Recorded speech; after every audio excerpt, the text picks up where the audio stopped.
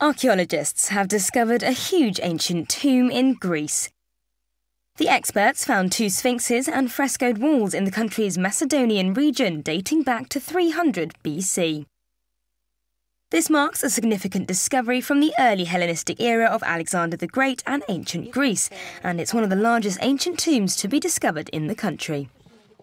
Despite the historical link, the government said there's no evidence to suggest there is a connection to Alexander the Great, who died in 323 BC.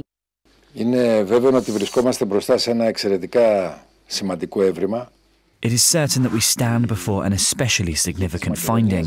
The land of Macedonia continues to move and surprise us, revealing its unique treasures that compose, weave together this unique mosaic of our Greek history.